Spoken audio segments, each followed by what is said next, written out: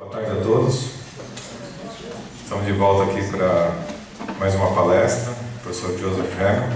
Antes eu queria anunciar para vocês que essa é uma atividade da Escola Avançada de Educação Física, Fisioterapia, Fonoaudiologia e Terapia Ocupacional e tem o apoio da Pró-Reitoria de Pesquisa da USP. Além do professor Joe, temos mais 12 professores estrangeiros que vêm para esses programas de pós-graduação da área 21, eles vêm para ministrar palestras, fazer reuniões com alunos e professores. E hoje de manhã tivemos mais de 1.300 conexões durante a palestra do professor Joe, que está sendo passada pela IPTV online também. Joe, thank you again for coming, and we are all very excited to hear from you. Thank you. Thank you.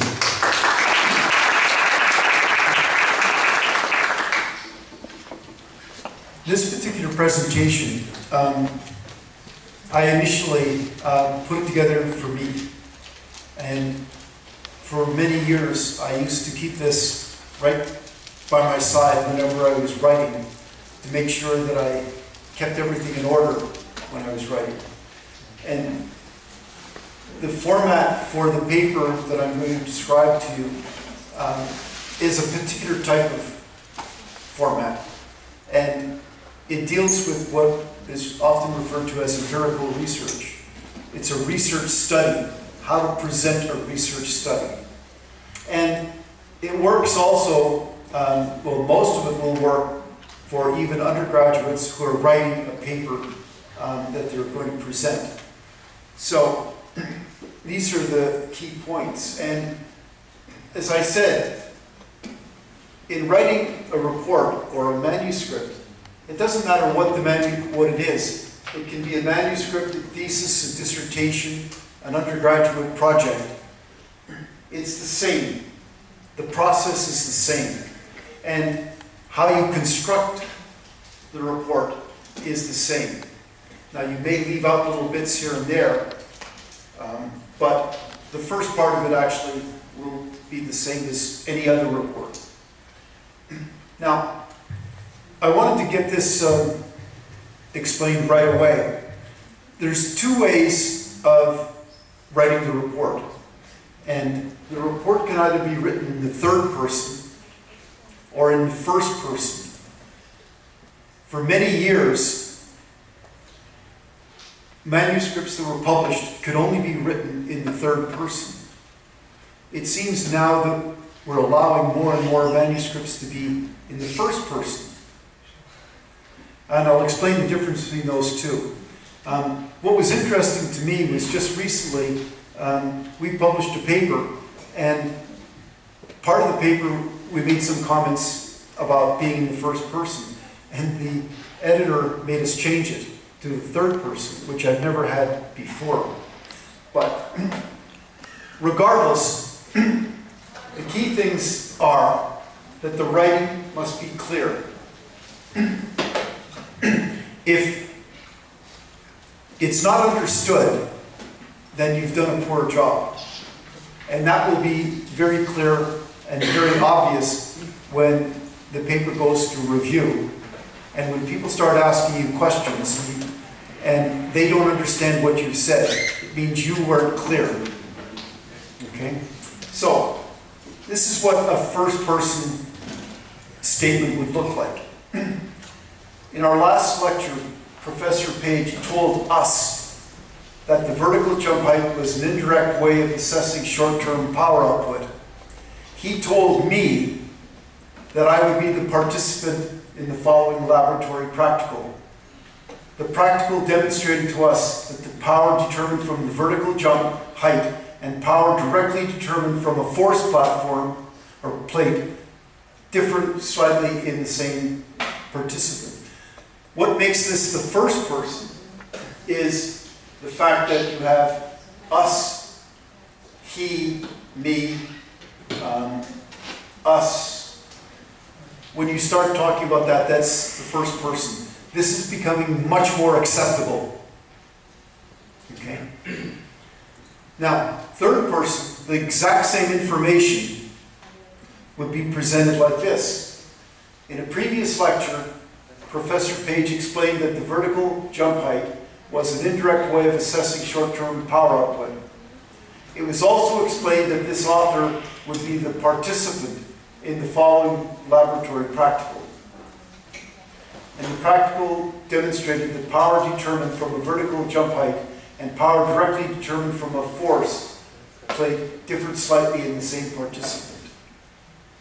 You know, it's a very subtle difference. If you notice in this, there is no us, me, I, nothing at all. And as I said, for many, many years, this was the way you had to write. But the first person is also acceptable now. The key thing is you try not to mix the two. If you write in the first person, the paper should be written in the first person. If you write in the third person, the paper should be written completely in the third person. It doesn't matter now, as I said, both are acceptable. So, what are the general sections of a research paper? And this is what you would find, and this is what you have to attend to when you write a paper. The title, abstract, introduction, methods, results, discussion, conclusions, and references. All of that constitute a paper or a manuscript. Okay?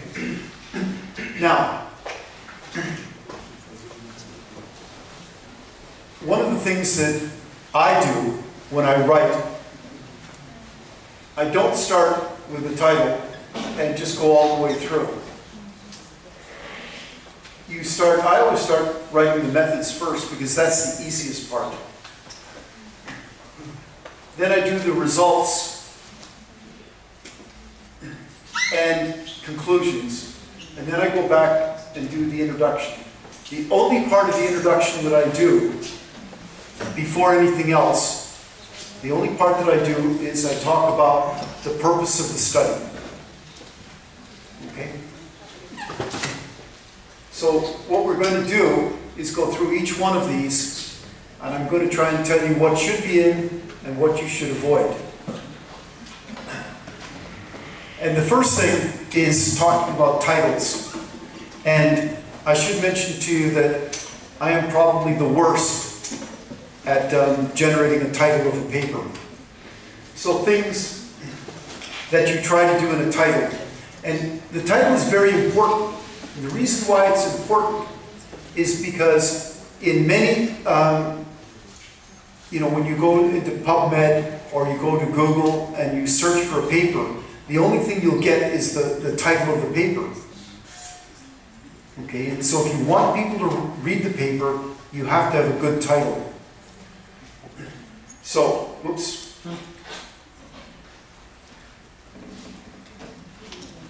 So, things to look for. If you only have a small number of variables, the title should name the variables. So, this paper, the relationship between height and weight, it's obvious what the paper is about. If there's lots of variables, then you try to categorize the variables. So kinematics, there's a lot of variables that could be called kinematic variables. So the kinematics of lower extremity during running. You know what this is about. You don't know the exact kinematic variables, but you know what it's generally about. One of the things that a lot of people make the mistake is you never use a complete sentence in a title. The title is never a complete sentence. Okay? And your title should be concise. What that means is you want a title that is relatively short and concise, meaning. I find a lot of students will do a title like something, the effective power output on cycling in men, women, children during a prolonged workout in the daytime and sometimes at nighttime. you know, they tell you everything about the study. And the title is just too long. It gives way too much detail. Okay? So you try to have a short, concise title. And this is the important thing. It should indicate what was studied, not the results of the study. Okay? So, this is something, you know, if the study is strongly tied to a particular model or a theory, you might want to mention the model and the theory in the title. So, muscle forces during walking, a Hill model perspective. A Hill model is just a muscle model. And, you know, because it's important, you might want to do this. However, you could just as easily title this paper, Muscle Forces During Walking. Sometimes, and actually all the time, you want to omit the name of the instruments. In this particular thing here, force platform measures of children during running. That's the actual title of the paper. What you could say just as easily is the kinetic measures of children during walking or during running. Okay?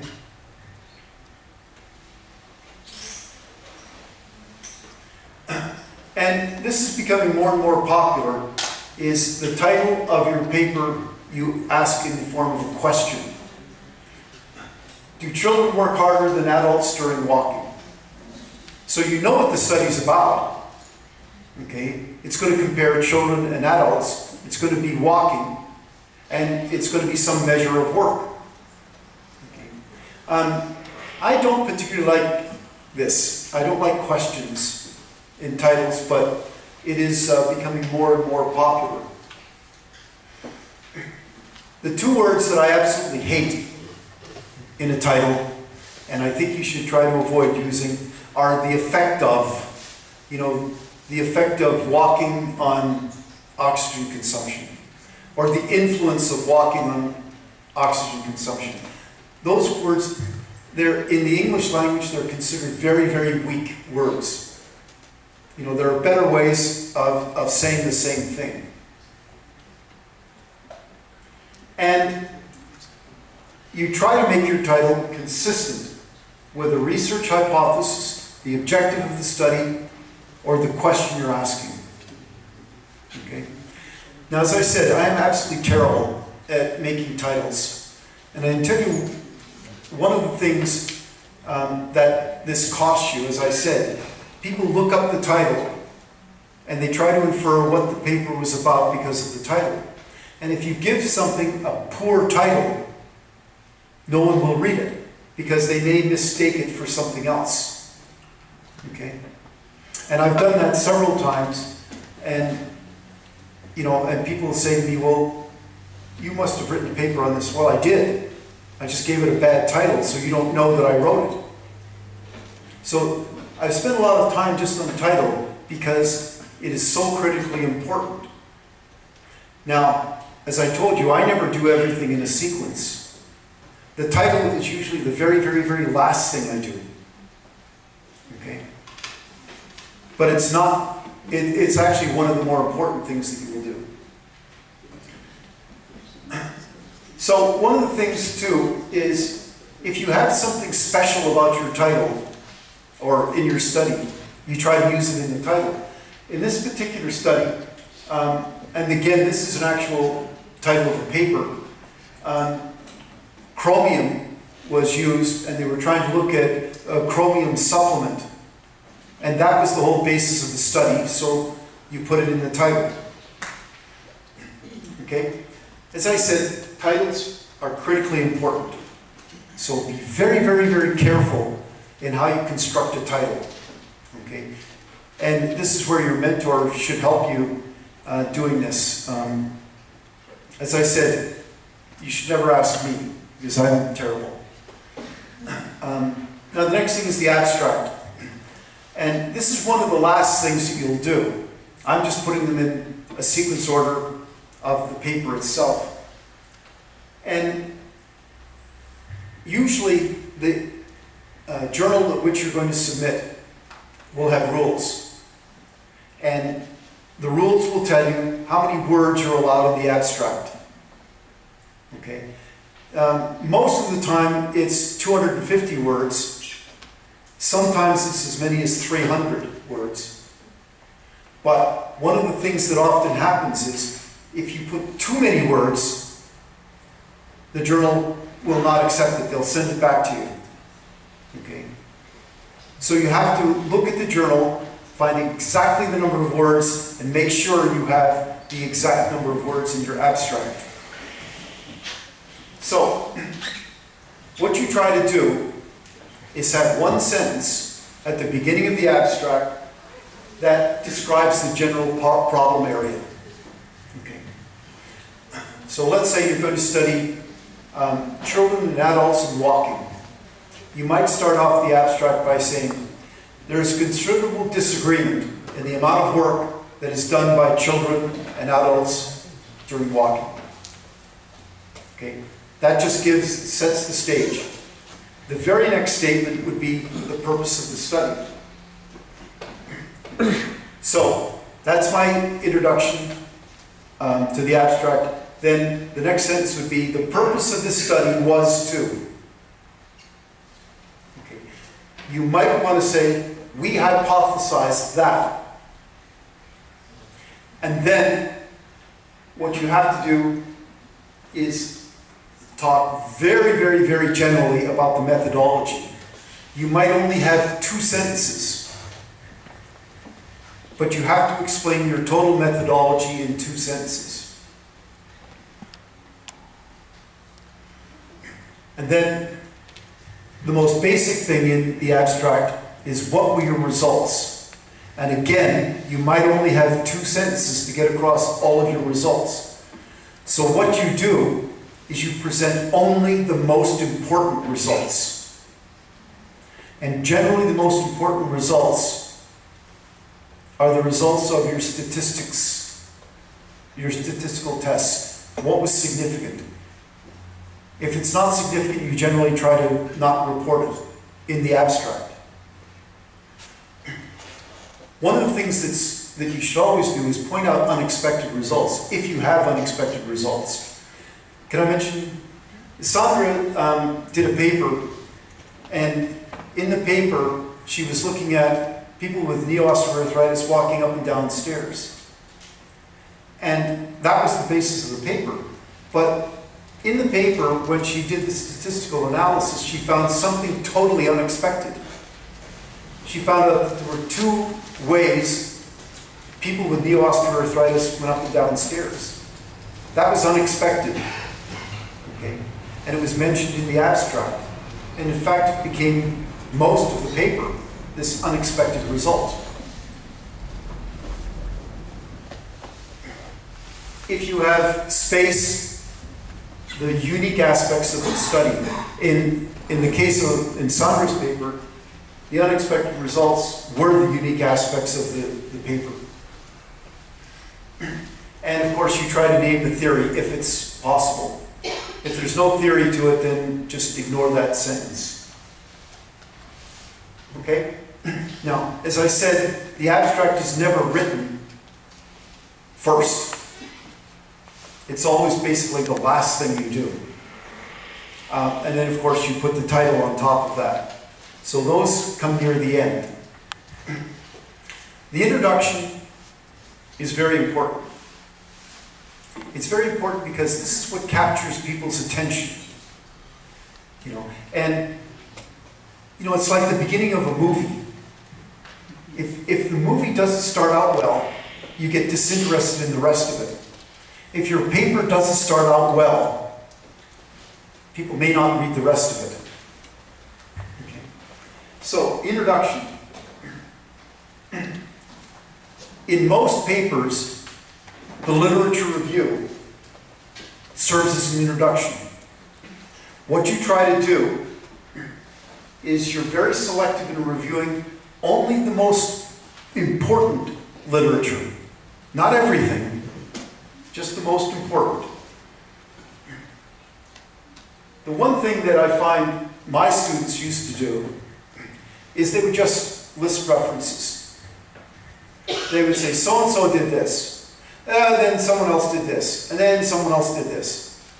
That's just not very interesting, and it's not a very good way to write the paper. The way you construct your introduction is it should lead logically to your research hypothesis. You know, you have some general statements, you have some literature review, you may want to put in a paragraph about how this study is different from all others, and then what you say, but after pointing out gaps in the literature, you know, then you say, therefore, the purpose of this study was to. That should be the last couple of sentences of your introduction. Okay? So it's a logical progression leading up to therefore. And therefore just means, you know, because of all of this, this is what we do.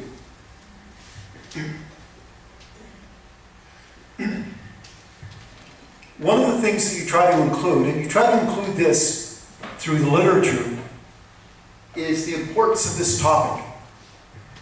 You know, and it's especially important to do this because, you know, you want the person to read the paper. You know? Like, for example, I'm going to use Sandra's case again. Knee osteoarthritis is a very, very, very big topic. And it's a big topic because it's once you get knee osteoarthritis, there's no cure.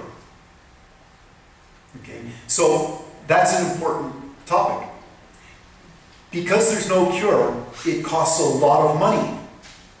You know, there are billions of dollars in the US spent on knee osteoarthritis, and there is no cure. So that's something that you can point out in a paper on knee osteoarthritis. If there's a theory involved, then you discuss it. But a lot of times you don't necessarily do that because we may not have a theory on this particular area. And then you clearly state the hypothesis and the purpose of the study. So, if I remember, and I'm going to keep using Sandra's paper because it's fresh in my mind, the purpose of the study, therefore, the purpose of the study was to investigate the coordination of people with knee osteoarthritis walking upstairs, something along that. And then we hypothesized that people with knee osteoarthritis would use different coordination patterns than healthy controls. Then you're done with the introduction. But the whole purpose is to capture people's attention. And then you clearly state the hypotheses after the purpose. So, what you're trying to do in the introduction, enable the reader to place your study in context. Provide a rationale for the investigation. Limit the investigation. Okay. What I mean is, don't try to. You're going to do a specific question. You're not going to go beyond this question. You're going to state the aims and you're going to state the hypotheses. And if you've done that successfully, okay, you will capture the attention of the person reading the paper. Okay. Now, I told you before, when I write a paper, actually one of the first things that I do is I write this, just those two sentences, therefore and the hypotheses. Then I write the rest of the paper, and then I come back and do all of this. Okay? So now the methods. This should be the easiest part of the paper to write, okay, because this is what you actually did. Okay. And it's very formulaic. There's a formula for doing it. So, the formula is, you have a section on participants, what your experimental setup was, all of the equipment you used, the protocol, what each subject did, your data analysis, how you analyze the data, and your statistical analysis. The parts where people get mixed up the most in this, and as I said, my students got mixed up, is they mix up the experimental setup and the protocol. So let's go through each one of these. Participants, I should mention to you that, previously we used subjects, but apparently people complained about the term subject. So now we have to use participants. You never use subjects. But you have to describe your IRB procedures. These are your ethics procedures. In every study, you have to submit your study to an ethics board that approves the study. And this is basically to protect your participants. If you said in a study, well, I'm going to cut off some of the fingers of your participant, that's not ethical, and so it would never be approved. Okay.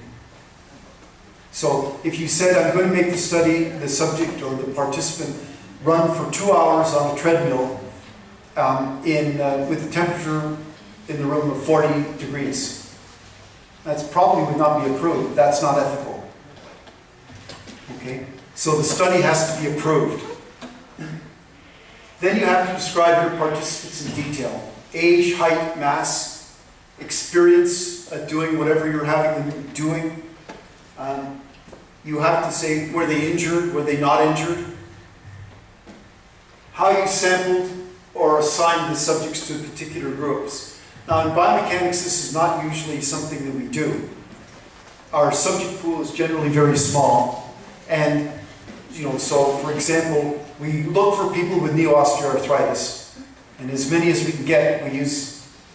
And we look for healthy controls, people without knee osteoarthritis. So those are your two groups, basically, in that case. And you describe how the groups were formed, but usually it's just one group has knee osteoarthritis, the other one doesn't. And then if you have any inclusion or exclusion criteria, sometimes in a study like with knee osteoarthritis, you want to say, well, the people may have knee osteoarthritis, but you can't use them if they've had surgery, or if they have some neurological issues, or if they were too old, okay, or too young. Those would be exclusion criteria. The inclusion criteria would be that they had knee osteoarthritis and they suffered pain, for example. So, like I said, this is only one paragraph, maybe 4 or 5 sentences at most. Now the experimental setup, this is again very short. All you do is describe your instruments. And what you try to do is describe the limitations of your instruments and the reliability and validity of your instruments. So, you might say, we used 8 cameras to measure the kinematics. We used a force platform to measure the ground reaction forces. It may be as simple as that, just 2 or 3 sentences. The protocol now is exactly what each participant did. So the way I write the protocol is I think, well, this is what the participant did from the time they came into the laboratory until the time they left. So you just step through that. Exactly what each subject did in the experiment. Describe the treatment. Describe the length of time. Okay. And the length of time is usually approved by the ethics board. Describe the controls. describe the control condition, and describe if there were any dropouts. And many times in the studies, you get a subject halfway through the study, and then they say, I don't want to do this anymore. And that's fine. You can't force them to do it. And if you're doing studies with children, for example, many times you get almost at the end, and the child decides, I'm not doing this anymore, and you can't do anything. You know, and we were doing a study one time with an elderly population, and at the beginning of the protocol, which was a very simple protocol, you know, the subject was walking, and he just decided, well, I'm feeling really faint, so you can't make him continue. So you have to terminate that subject. So you have to describe how many subjects you started with and how many you finished with. Hopefully you don't have too many dropouts. But in the case if you're doing studies with children, expect a lot of dropouts. I should say, these are the two things here that my students always have trouble doing. It's very simple, but they have trouble because they want to include the protocol and the experimental setup in the same, at the same time. And it's much easier if you just separate it. Okay? And it's very easy to tell when you read a paper if the people have mixed up these two, not mix them up, but you know, merge the two. And you should try and separate them to make things very clear. Now, data analysis. Well, this is how you got the parameters to do the statistical analysis. And again, you know, you go through step by step.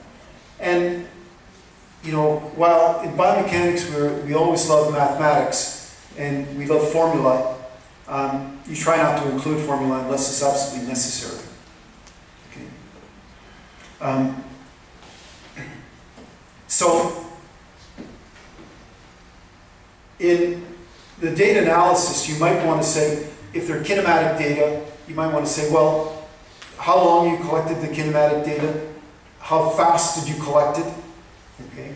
And then you might want to say, well, how did I treat the kinematic data? Well, I filtered it using this, at this cutoff, you know, things like that. And I try to limit this whole thing to one paragraph, maybe 5 or 6 sentences. In statistical analysis, again, you just, how you did the statistics. You know, did you use ANOVA? Did you use the design? Was it a repeated measures design or was it a group design? And then, what did you do for post hoc procedures? Your level of significance, and did you do effect size? These are all statistical procedures. And I mean, again, in most of my papers, this is, you know, 2 to 3 sentences. You don't have to be very involved. Okay, so that's the method. It's very easy to do. Results. And again, the one thing that you have to do in results is never mix up what you do in your discussion with the results. The results are just a reporting of the results. We had statistical significance in these parameters. Okay? These are shown in a figure 1. You never want to say what those results mean in this section. You just want to report results. So, you organize the results around the research questions. You have hypotheses. So you report the results based on your hypotheses. And before you do that, you usually present some descriptive statistics. And this is just the means and standard deviations. But sometimes you don't need to. And this is the important thing, is you always present the results most meaningful to least meaningful. Okay? So, if you have 3 hypotheses, you're going to report on all 3. But let's say the 3rd hypothesis was the most meaningful. So you report it first. Okay?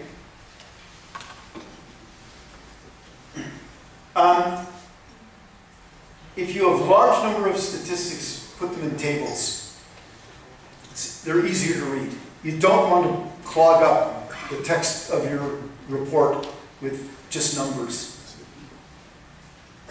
And then the key thing is, if you have tables and figures, don't repeat the information in the text. Just refer to the text in the report. And you refer to these tables and figures by numbers, and you always do it in the order that they're presented. Figure 1 is always presented first, figure 2 next, etc. And the same with tables. And this just drives me crazy. Are you all familiar with the rule of significant digits? Okay, you can never be more precise than the least precise instrument that you use. Okay.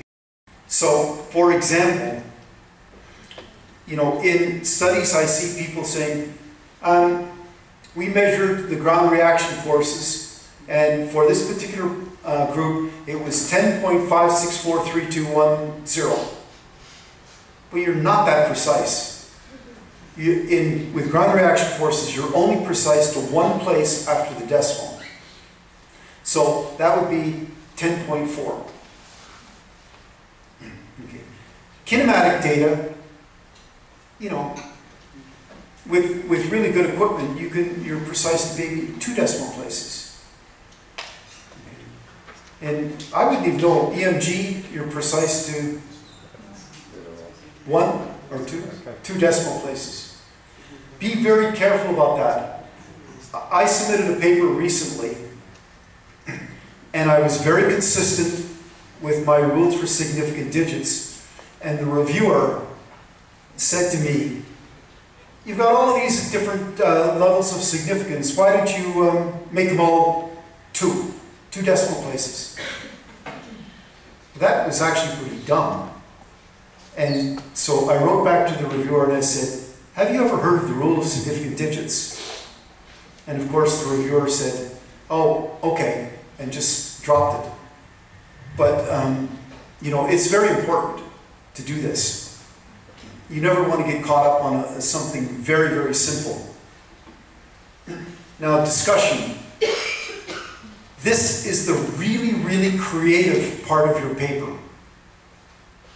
This is where, you involve everything that you know about this topic. And as I said, it's the creative part. I always like to study or start the discussion by restating the problem. Okay.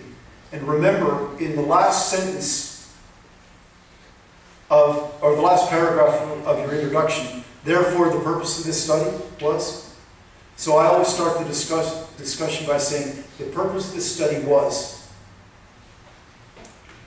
Okay?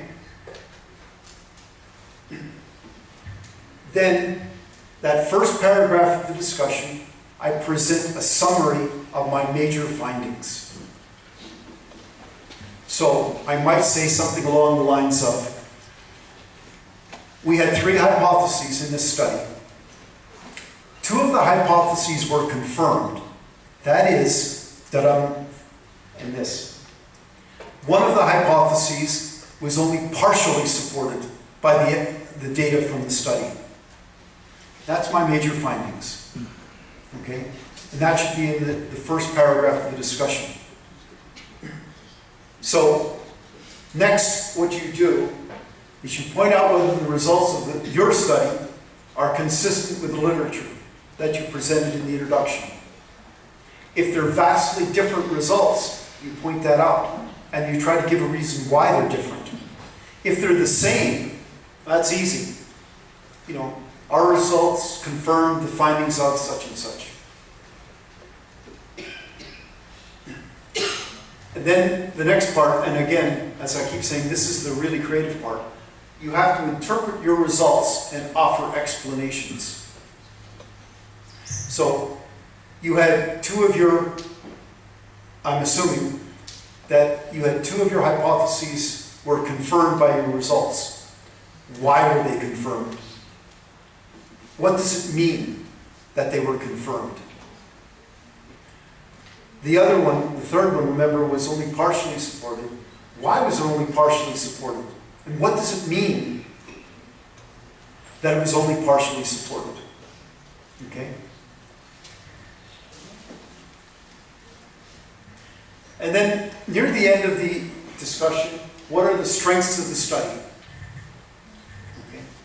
And the strengths of the study can be anything along the lines of you used a novel way of analyzing the data, or you did something like I used a novel piece of equipment or something along the lines. But then you also try to limit your study. And the limitations are what may have caused the results to be like they were. Okay. And if I use Sandra's study again, you know, you could say, well, we only went up X number of stairs. We didn't go up a whole staircase. We only went up 3 stairs? And I think it was 3 stairs, 3 steps. That could be a limitation. You know, another limitation could be that you don't really know what the muscles were doing because you didn't use EMG. Something along those lines. The one thing you do not do is introduce new data. All the data that you have, that's what you discuss. You don't bring in new stuff in the middle of the discussion. And then the last thing in the discussion are, what are the implications of this? You know, in the case of Sandra's study, the implications are that there's 2 ways people with neo-osteoarthritis accomplish the same task. And their coordination was different. That's a very, very big finding. Conclusions? And what you do here, and again, the mistake that most people make in conclusions is they just reiterate or repeat the results. And you try not to do that. So, you try to relate the main findings and aims of the study and the hypotheses. You try to bring everything together. So, were the aims of the study realized? What are the main implications of the findings?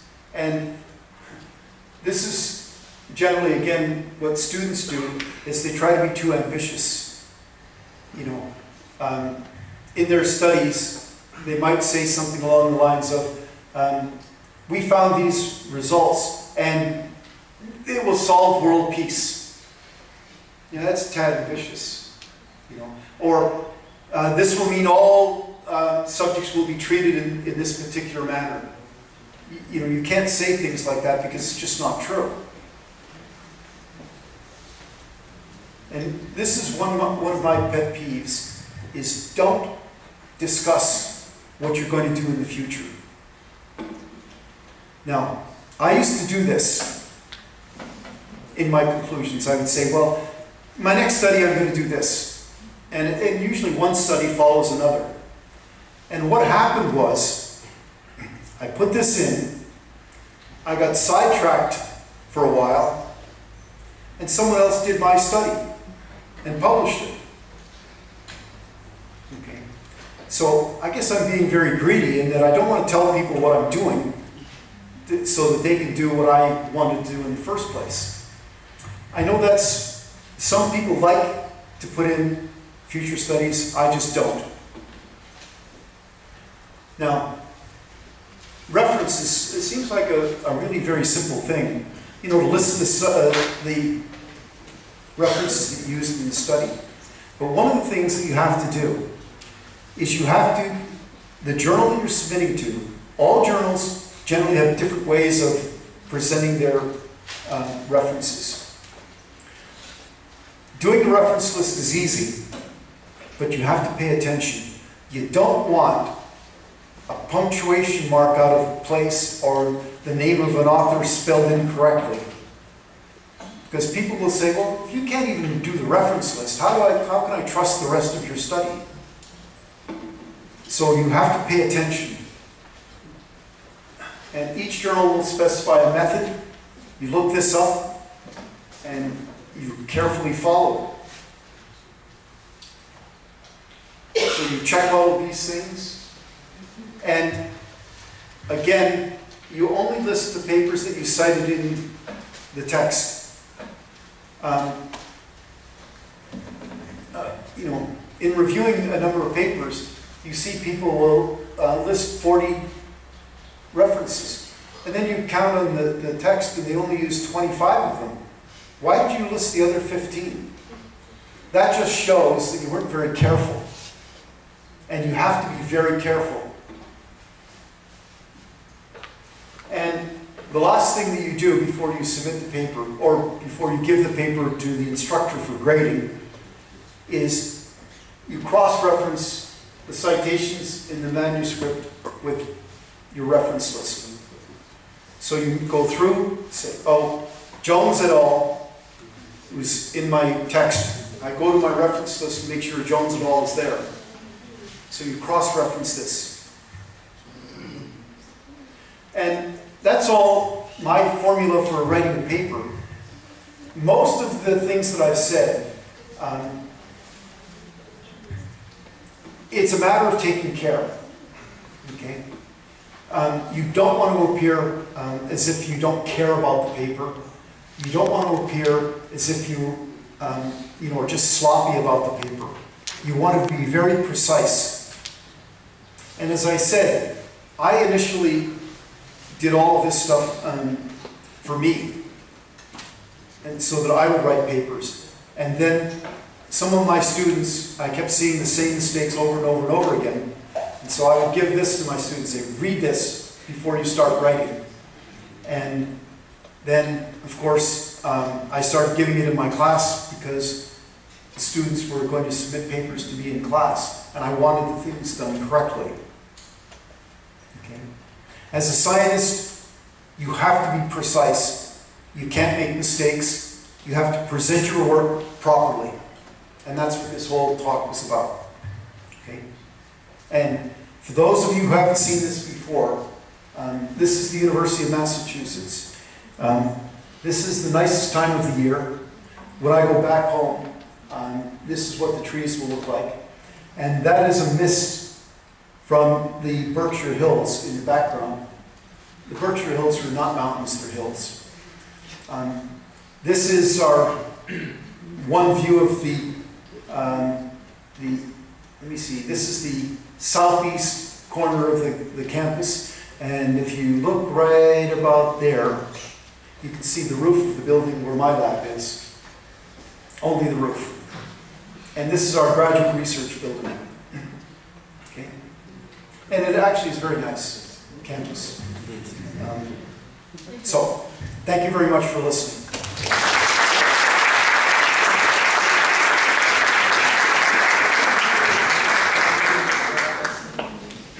And do you have any questions?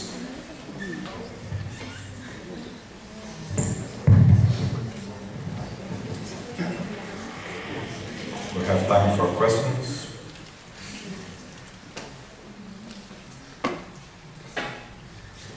So it's all perfectly clear. There is one there.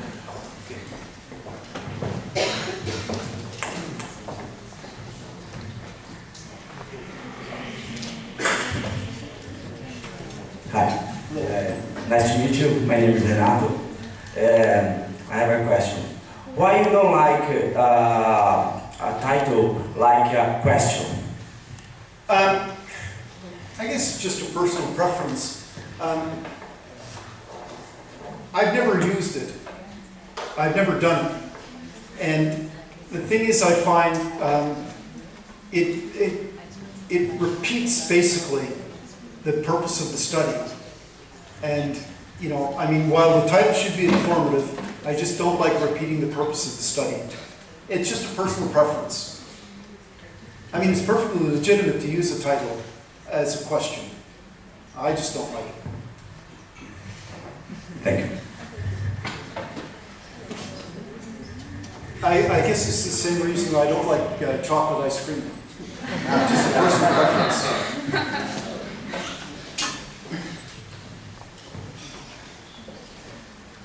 Joe, I have one. Thank you for your presentation. As a researcher, you have hundreds of papers published, and also for that you must have numbers of papers to review.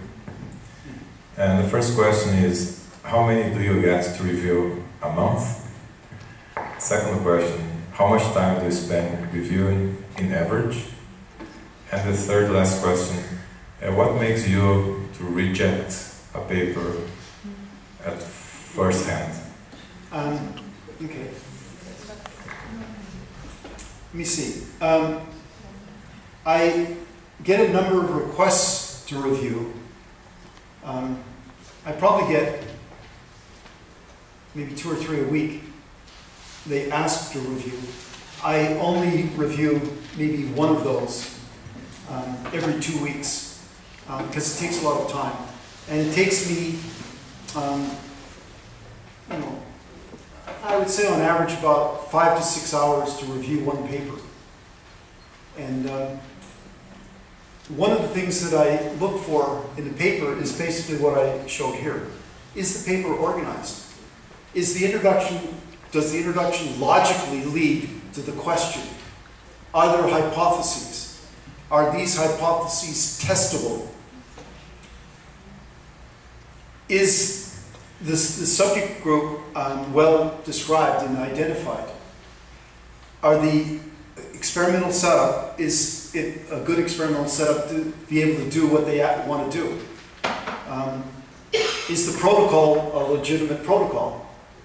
You know, and then it just goes through exactly what I have presented here. Does the discussion convince me that what they were trying to do and the results match up? And do they have logical explanations for their results? And of course, then I go through and I check the literature. And usually when you get a paper to review, you're a so-called expert in that field. So you should know the literature based, you know, on your expertise. And if you think that they've used the wrong paper or omitted key papers, I will comment on that. And basically, I don't like to reject papers the first time I read them. What I like to do is I like to give all of my comments and send them back to the author and see if they can answer the questions that I've posed. If they can't, then you have to reject it. If they can answer them all to your satisfaction, that's fine. The one thing that you should never do when you review a paper is just because you disagree with the author does not mean you should reject a paper if their argument is logical. Okay. And I know, for example, you know, if you do something controversial, and people will say, "Oh, this is just not right. I disagree with this." That is not a basis for rejecting a paper. But reviewing papers is a voluntary thing, and it takes a lot of time. I mean, if I really wanted to, I could spend 40 hours a week reviewing papers. And that's why I only review the papers now that I'm really interested in. Okay? Okay. So, any other question?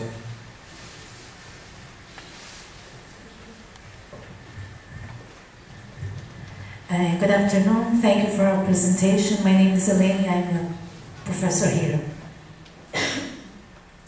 As a professor, I have 2 important questions. One of them is, how do you cope with the errors and difficulties of students? For instance, here, since the very first year, they are demanded to write and develop scientific projects. And it's very difficult to teach them and without doing in their places. This is one of the questions. The other I would like to ask you about authorship and plagiarism. Please. well, the first question is, you know, well, it's a matter of training.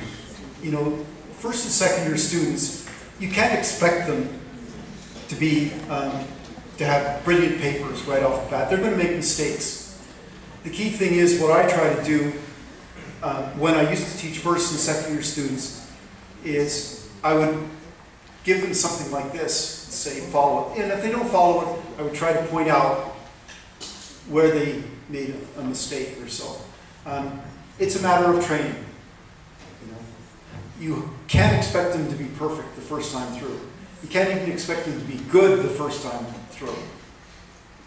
But ultimately, by third year, you should expect them to improve significantly. And by fourth year, they should be very good at it. Okay? Authorship. This is a really good question. Authorship, the way I do it in my lab with my graduate students is whoever thought of the study gets the first authorship.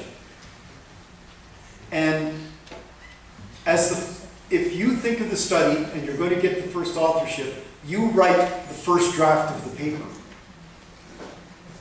And then other people who have contributed in terms of the intellectual content of the paper, they just go in order. The last author on the paper is the director of the lab. So in many papers, my name, because I direct the biomechanics lab, and because they're my students that were doing the study, I would be last. Okay.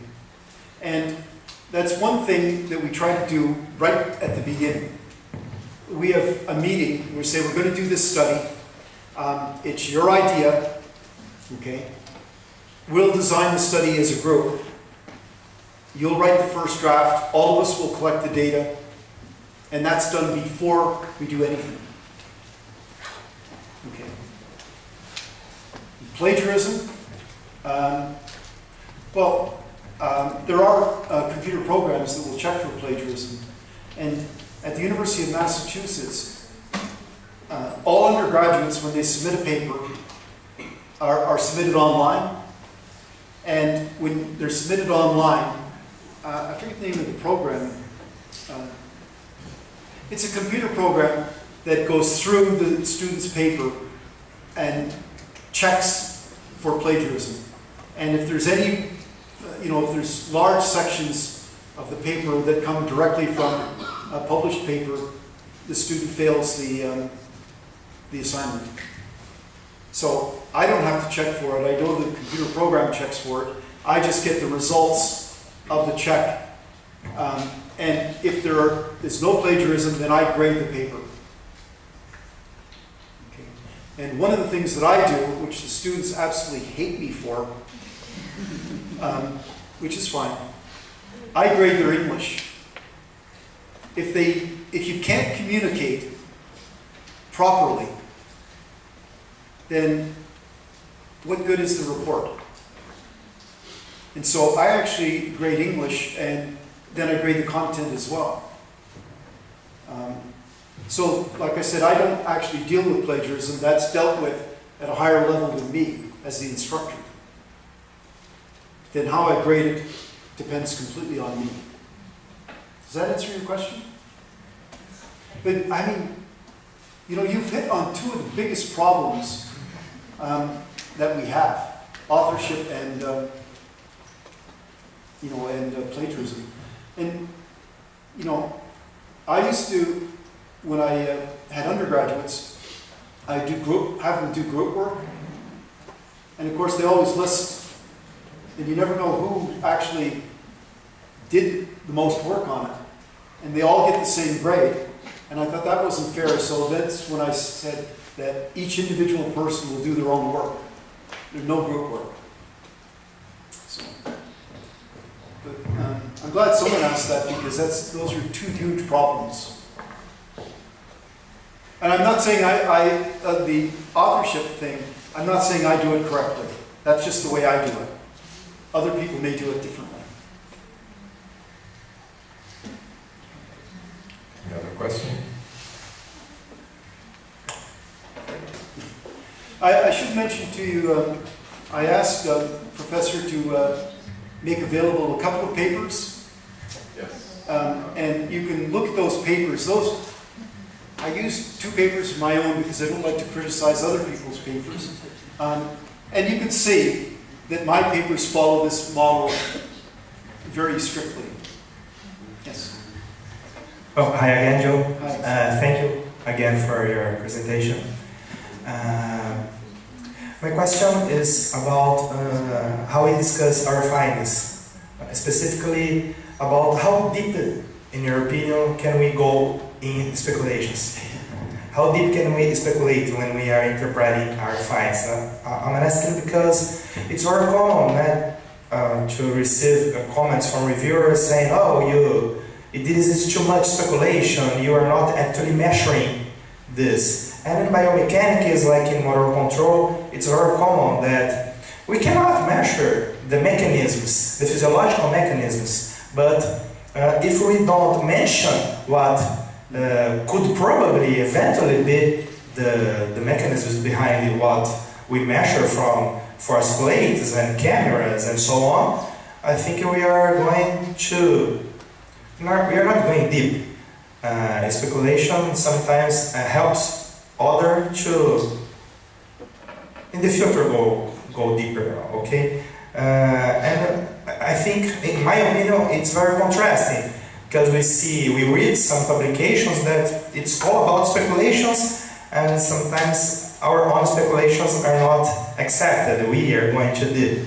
So my question is, how do you think, how do you deal with speculations when you write your papers and when you review your student's paper or someone else's papers when you act as a reviewer?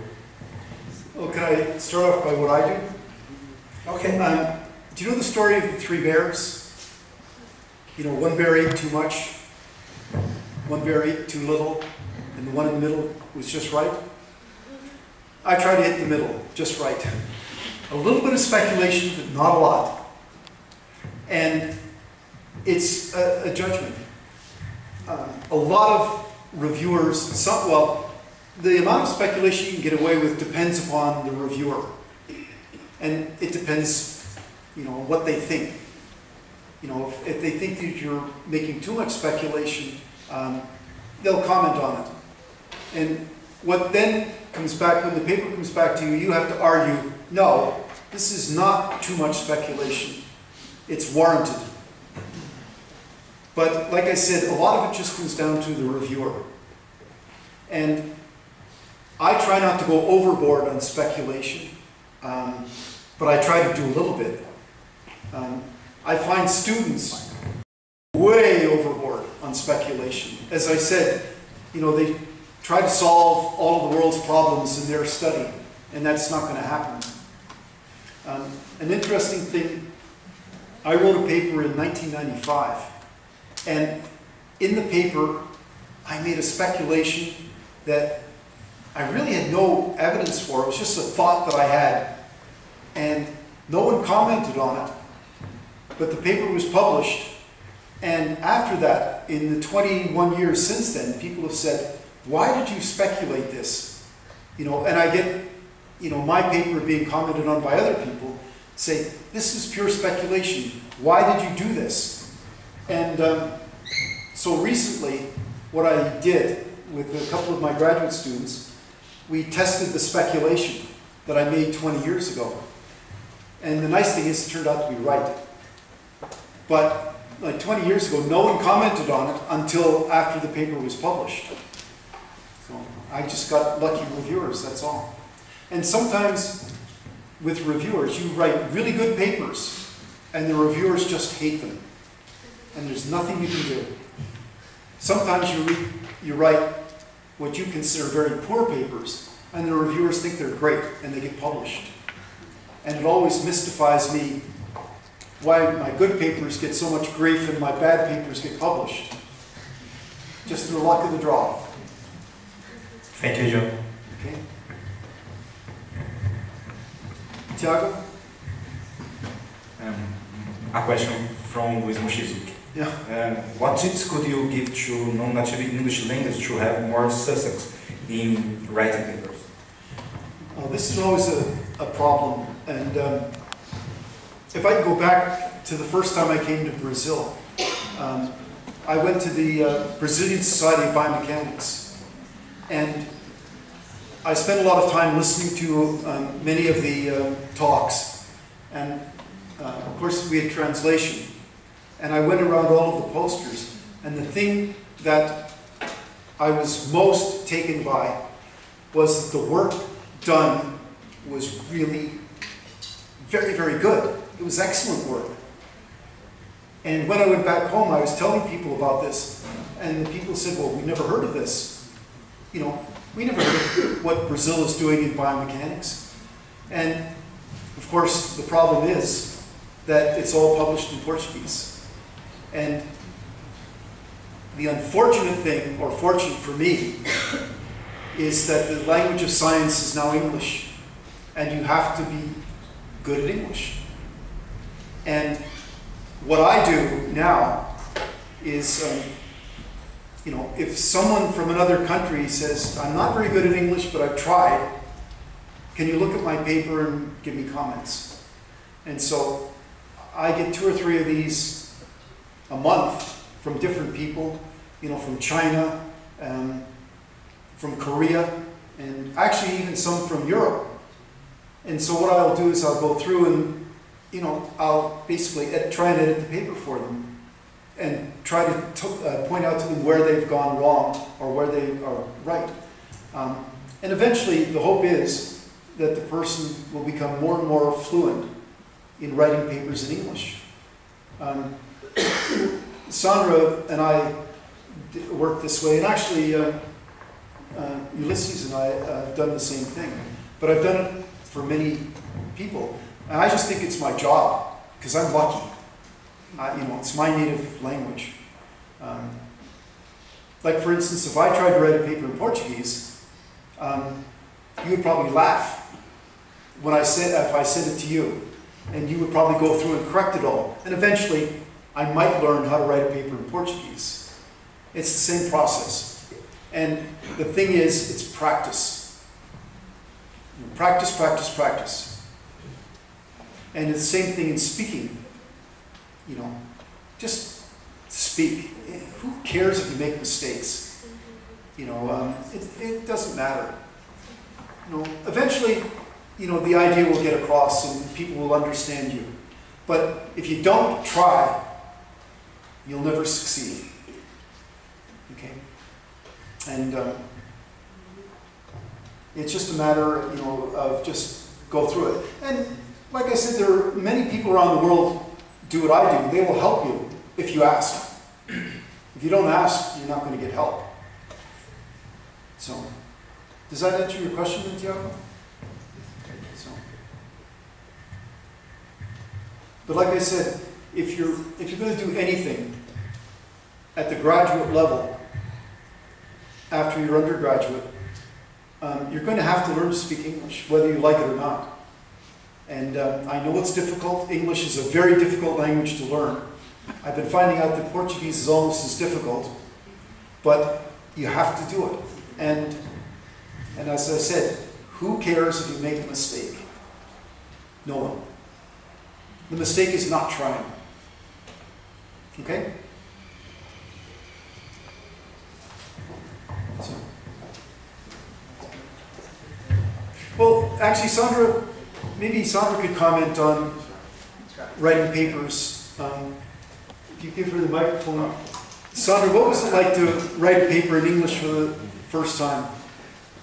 Well, I think it's just like you said. It's a matter of trying, and I think it's good to read a lot and get used to the words, and especially in biomechanics, you see that many words repeat, and you are getting used to it. I think it's very good way to read a lot, I think. I work with a number of people in a number of different countries, and one of the things that really pleases me is when I see people in these countries writing papers on their own without me having to check them over. I will tell you a story about one of my former students. Excellent student, and he's now become a very, very prominent researcher in the United States, but he's from China. And he used to write papers, and he would have a thesaurus by him. You know the thesaurus? It gives you words that mean the same thing, but are different. And he was writing a paper, and he wanted to say, we used a force platform. But there are many words that you can substitute in there instead of used. So he looked at his thesaurus and he used a different word. But the different word has a context. So he used a word that means used, but not in the same context. And so he wrote, we consumed a force platform. Well, consumed in English means you eat. Okay? So, you know, it's a very simple mistake, but he was trying. And he made many, many similar mistakes, but, you know, eventually now he writes very well. I don't have to, you know, read any of his work. Okay? Thank you very much for listening.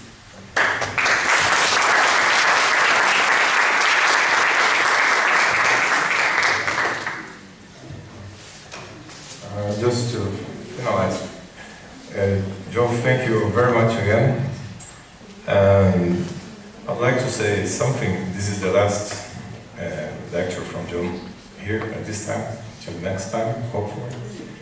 And it's common sense that he's one of the best researchers in biomechanics. But there is something even better than that. Sandra was there with him for 1 year, and there are many or some Brazilian PhD students that stay there with him. And I had the pleasure to be there for 2 months.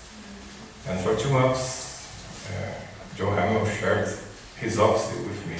And I was say thank you for that, Joe. Instead of putting me in another place which would be very nice, he shared his office with me. So this is the kind of person Joe Hamill is. And thank you all for coming, and see you very soon. Bye-bye.